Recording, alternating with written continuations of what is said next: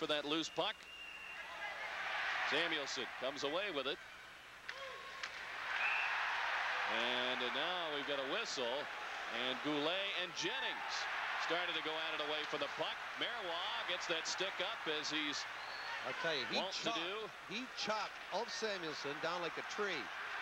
And with Gauthier trying to intervene, Marois and Verbeek got the gloves off, and Marois tried to sneak a couple of lefts in there. Jennings is reluctantly being pushed to the box. He wants to get in there and help out Verbeek.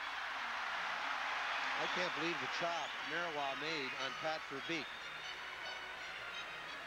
It looks like Goulet and Jennings will get coincidentals.